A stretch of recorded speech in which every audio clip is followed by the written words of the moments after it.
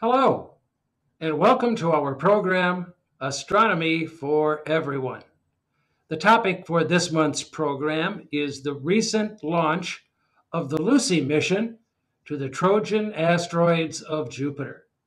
And here to tell us all about it is our own NASA Solar System Ambassador, John McGill. So, John, tell our viewers about this mission. Hi, Don. Lucy launched on October 16th, 2021, and she launched on a Atlas V 401 rocket on her 12-year mission to Jupiter's Trojan asteroids.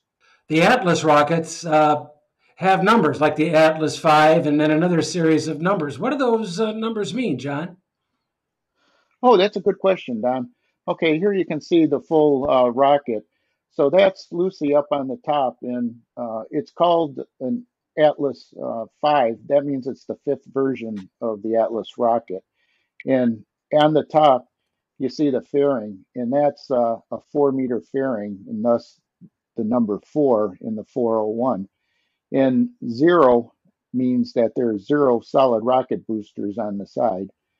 And the 1 means that it has one engine for the upper Centaur stage. Well, I hear the Atlas V is being retired. Oh, yeah, it is. But it's got 27 more missions to go, and it's already gone up 90, taken 90 missions up into orbit. So it is a workhorse. But what the problem is that it's using a Russian engine, main engine on the booster. And basically, the politicians, they didn't like that. So they wanted an American engine. So they got together with ULA and they developed a new booster or rocket that they're going to call the Vulcan, and that's with Blue Origin, and it's going to be a methane propelled engine, methane and liquid oxygen. Okay, because didn't the Atlas V's, don't they use kerosene since it's a Russian engine? Kerosene or RP1, that's the main fuel for almost all rockets. I mean, a lot of them have it, and it's been that way since World War II and a little before that when they first started building rockets. But it's a little bit dirtier, and methane, that's going to be a real clean fuel, so it's going to be ecologically friendly. Good to know. Okay, here we got where it's going. So it's going to these two green swarms, and these are the asteroids or the Trojan asteroids that are in the L4, which is preceding Jupiter in its orbit, and L5 is following Jupiter. So here you can see about how they're going, and you can see that these asteroids are pretty stable in their positions. Now, isn't Lucy the first spacecraft to visit them? Yeah, it is going to be the first one that's going to 8 different asteroids, and it is the first to go to Jupiter's Trojan asteroids. So I'm wondering, how did Lucy get its name? Oh, that's a good question. It's named after the fossil that Donald Johanson discovered, and it's basically the oldest fossil that we've found of a human, a human type person. Let me play a video. Well, what an honor to have Donald Johanson here with me today. Good morning to you. Good morning to you. You know, you have to take me back to that day when you discovered Lucy in Ethiopia back in 1974. Tell me how you found her. Well, it's amazing. It'll be 50 years since that discovery, Wow. 2 years from now. I was a young anthropologist. I was searching in the extreme northeast of Ethiopia looking for remains of our human ancestors. I glanced over my shoulder one day. I saw a little piece of bone, recognized it as belonging to a human skeleton, Wow. and it led to Lucy. And Lucy has become the benchmark by which all discoveries are judged. That's amazing, just to see over the shoulder. Like, how did you pick this small piece of bone out from all around you? Well, when you're out there, you train your eye. And you know how we always say you find something in the last place you look? Well, that's sort of like what happened. Oh, my gosh. I carry these images in my mind of bones and teeth and so on. And when I saw that elbow piece of elbow. I knew it couldn't be from a baboon, it couldn't be from an antelope, and from all the work I had done in graduate school, I knew that it had to come from a human ancestor. And why did you name her after the Beatles song? Well, I thought it was a female because of the very small size of the bones. And we thought, well, is this a child? No, the third molars were erupted, the wisdom teeth, as we call them today. And that night in camp, in the middle of nowhere, when we were celebrating her discovery, we were listening to a Beatles tape, Sgt. Pepper's Lonely Hearts Club Band, and the song Lucy in the Sky with Diamonds was playing, and someone said, why don't you just call her Lucy? And that was it. You could not go back and call her anything else. No, that I love became that her name. name. Yeah. So like Lucy, whose skeleton provided unique insight into human evolution, NASA's Lucy mission hopes to provide that same insight into the Trojan asteroids, and they are considered fossils of our solar system. Studying Jupiter's Trojan asteroids up close should help scientists hone their theories on how our solar system planets formed 4.5 billion years ago. So, can you tell us a little bit about the history of how and when the mission started? Yeah, sure. Lucy was in someone's head until about 2014. And then in 2014, there was another engineer, and he was working on a software program on trajectories. And he was reading about the Lucy mission that was going to two asteroids at that time. And he started running his program on the trajectories. And what he was doing, taking 2 hours, was taking the original program that the Lucy team was using at that time 10 months to do. So, in a short time, he was able to come up with a much better approach to the asteroids. And it saved NASA time, and they were able to use a smaller rocket, which saved money. And then they also were able to go to 5 more asteroids.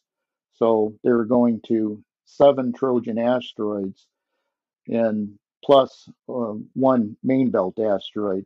So with all the cost savings, NASA gave it the go ahead. And so in 2017, they started actually prepping and building the rocket. So, how can you argue with less cost and more productivity, right? Yeah, it's hard to argue with those points. So, Lucy's on its way, right? Yeah, she's on its way, but before it launched, ULA has a famous command, and it's kind of like the command in auto racing, where you hear drivers start your engines. Well, Lucy has, uh, or ULA has, go Atlas, go Centaur, go Lucy. 25 seconds. Status check. Go Atlas. Go Centaur. Go Lucy. 7, 6, 5, 4, 3, 2, 1, 0. Liftoff. Atlas V takes flight, sending Lucy to uncover the fossils of our solar system. Tower clear.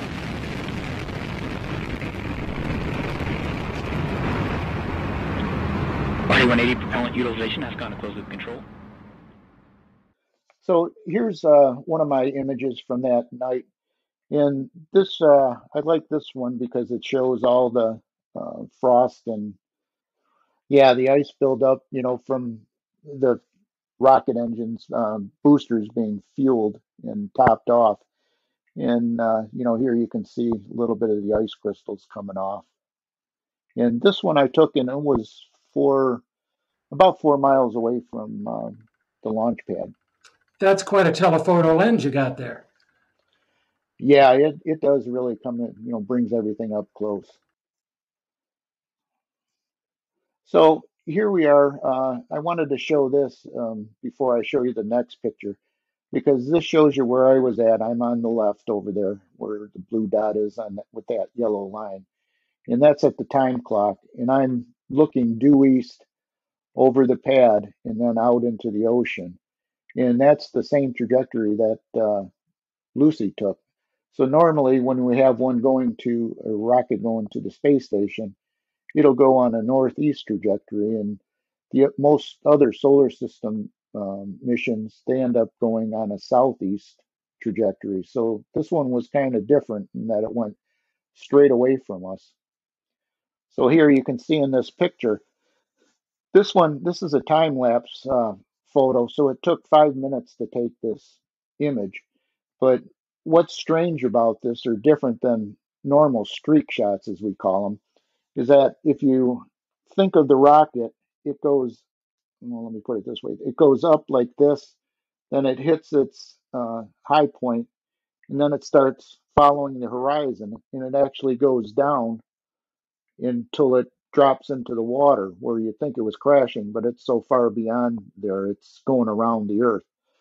So in this one, if you turn your hand, it's going up like this, then it's going over and it crests and it's coming back down. But it's lined up so perfectly that you don't see it coming down. All you see it is going up. So that's what I liked about this one. Interesting shot. Yeah, and the clouds really adds a lot to it where it gives you, just that little bit to make this look spectacular because it's, punching through the cloud and coming out the other side. Okay, now let's take a look at the path of Lucy. Lucy starts out here where it's in its parking orbit, and then it comes out of the parking orbit, and it starts heading out to meet its first asteroid, which is Donald Johanson. That's the fellow who discovered the Lucy fossils. Yeah, that's right, Don. What happened was when they figured out they were going to go by this asteroid in the main belt, it was only a number at the time, and they thought it only fitting that they give it the name of Donald Johanson. Okay, after it goes by Donald Johanson, it starts to hit the L4 asteroids. And here it hits Euripides and Queta and Palomia, Lucius and Orus. Then it starts heading back towards the Earth again and gets another gravity assist, and now it's going out to L5. And here at L5, it's going to meet Petutius and Minucius. And at that point, the mission's basically over. Okay, well, you mentioned these Lagrange points, L4 and L5. Could you remind our viewers what those are exactly? Yeah, sure. Lagrange points, L4 and L5, again, they're in front of and behind Jupiter. And when you take a look at this, you can see that it's an equilateral triangle that's between the Sun, Jupiter, and the Lagrange points. And at these points, the L4 and L5, that's the gravity is neutralized between the Sun and Jupiter. So that's why this is a really stable area that these asteroids are in. And they don't usually get bumped out or anything. They're just kind of floating there, and they've been floating since the beginning of the solar system.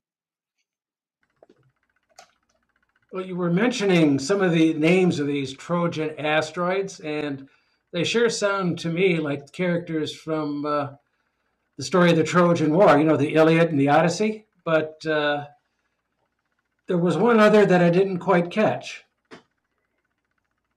Yeah, that was probably Queta. Yeah, that's the one. And yeah, Queta, that was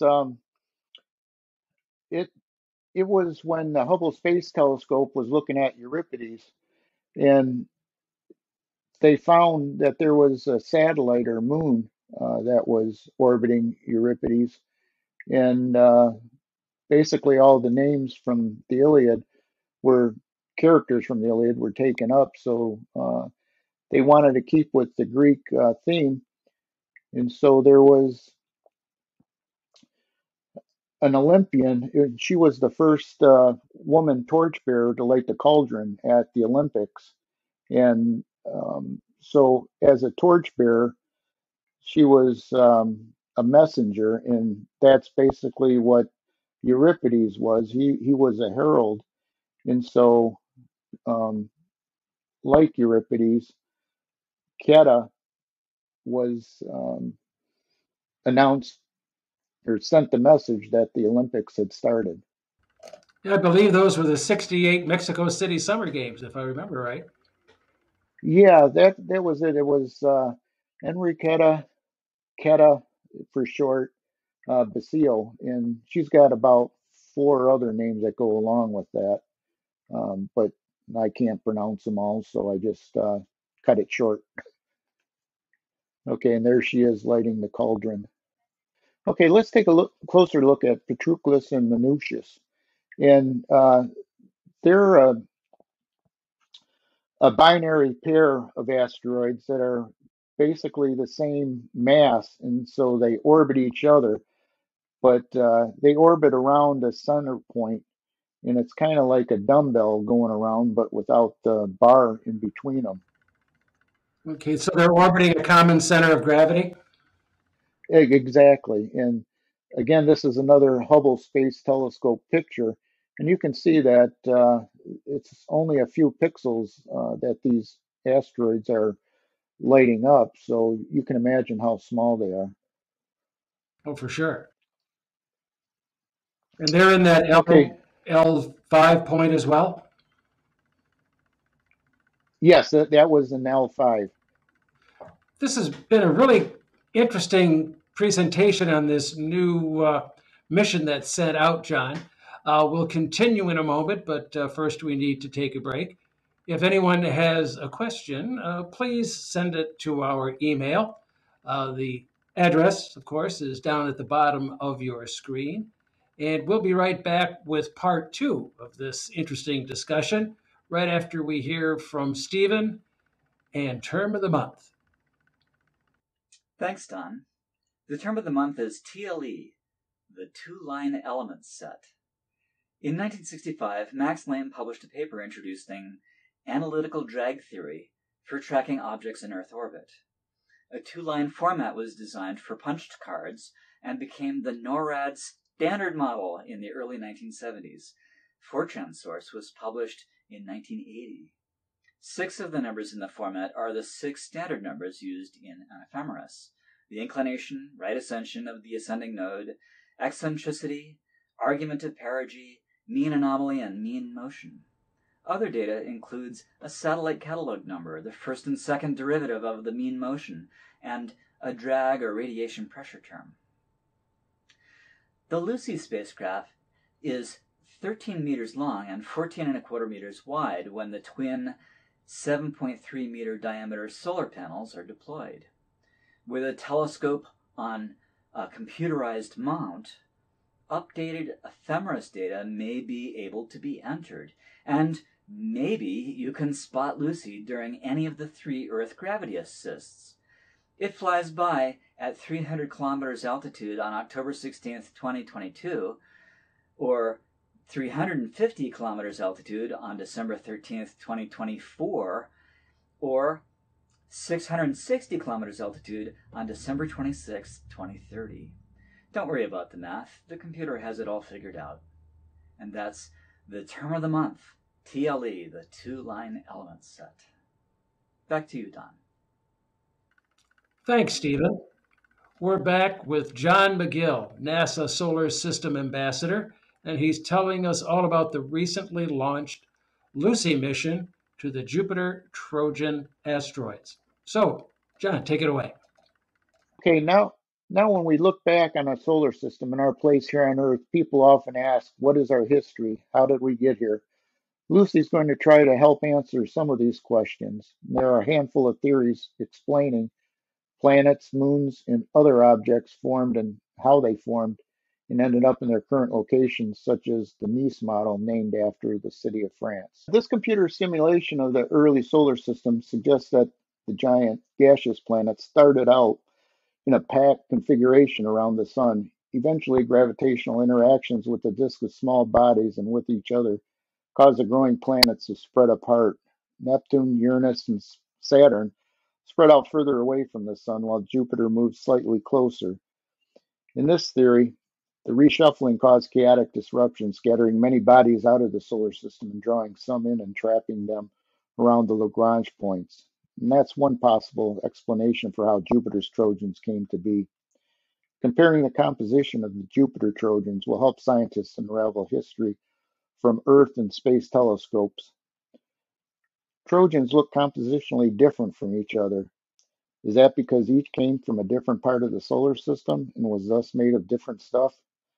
Or are the Trojans made of the same stuff with differences visible only on their surfaces, which may have been altered by different degrees of heating, radiation, and collisions the asteroids experience while making their way to their current Lagrange points?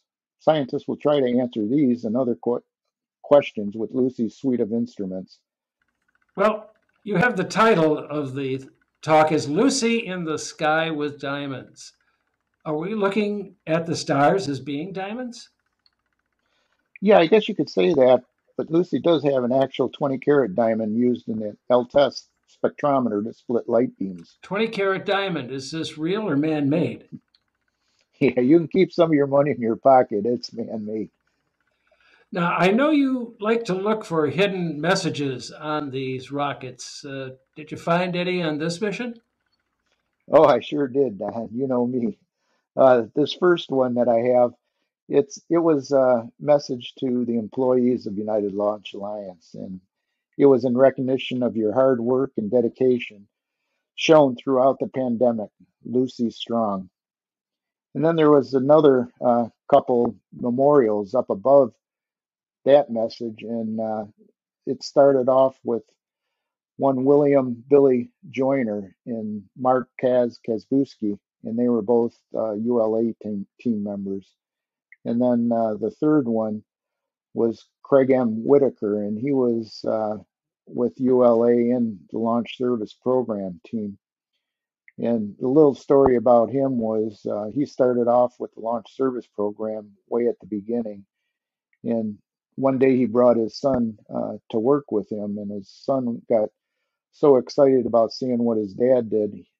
The son went on to college and got his engineering degree, and he ended up working with his dad for a short time before his dad passed.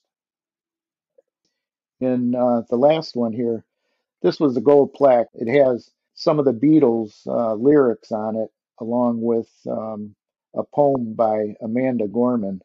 And you remember who Amanda Gorman was, don't you? Oh, sure do. She gave the reading at the inauguration back in January. Yeah, very good, Don.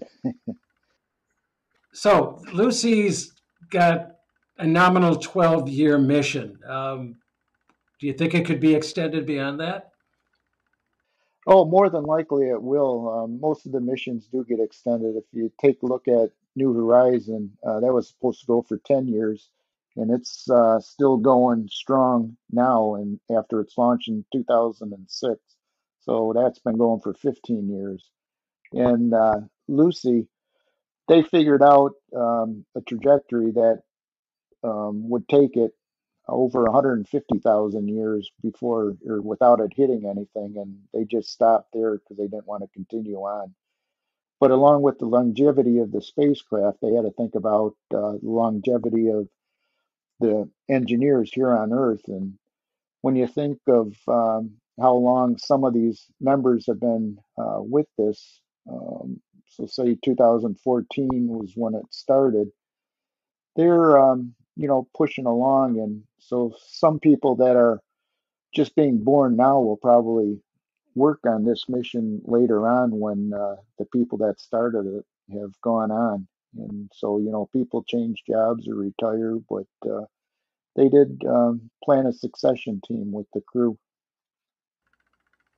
Well, that's a good idea because, like you say, if they can continue certainly beyond 12 and going 20, 30, even 40 years, yeah, you're going to have people who are in the loop to still keep managing this program.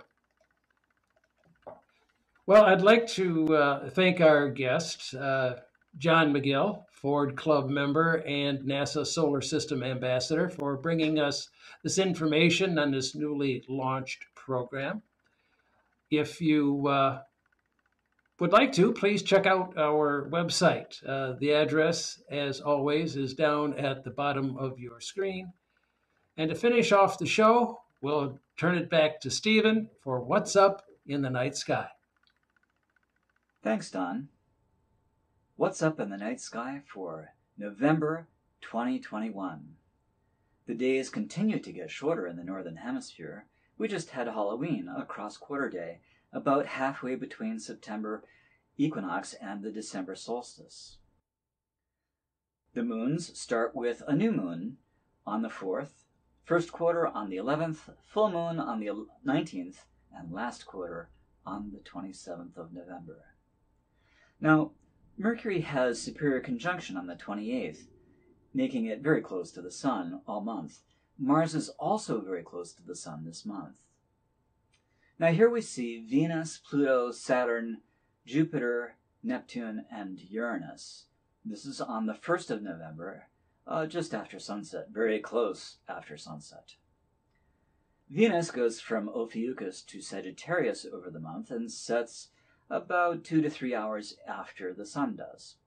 Pluto is in Sagittarius and sets about an hour or two after that. Saturn and Jupiter are in Capricornus, and they set another hour after that.